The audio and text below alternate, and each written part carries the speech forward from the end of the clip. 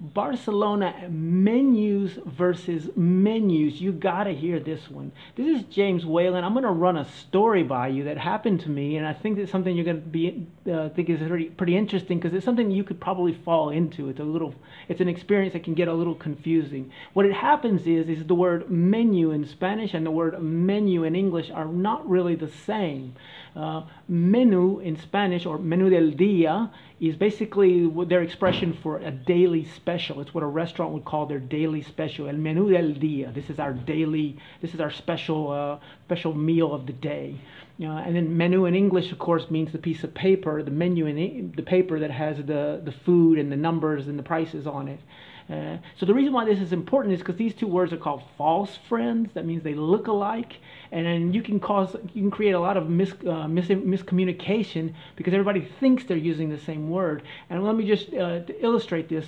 When I first moved here, I went into a restaurant. Imagine a crowded place. Imagine dishes being washed back in the kitchen, silverware conversation, and I looked at the waiter and I said something like, "Do you have a menu? Do you have a menu?" And I said that in Spanish, and the waiter said, "No, we don't have a menu today."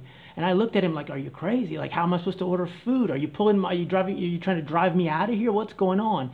The waiter was thinking that I was asking, "Do you have a daily special? El menú del día." What I was trying to ask for actually was the carta, which means something like the card, which is what they call the piece of paper.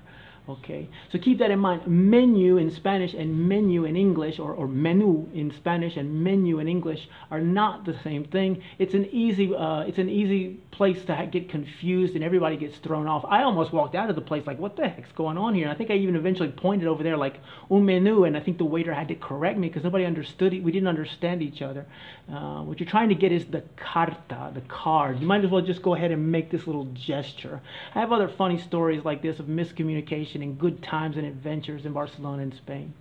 This is James Whale. I'm just throwing specific solutions and quirky fun. If you have anything I can help you with, send me a message, grab the like button, tell your friends, tell your family.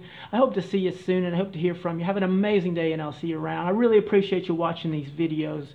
I'm having a fantastic time standing out here just talking to you, talking right at you, folks. I'll see you next time. Bye-bye.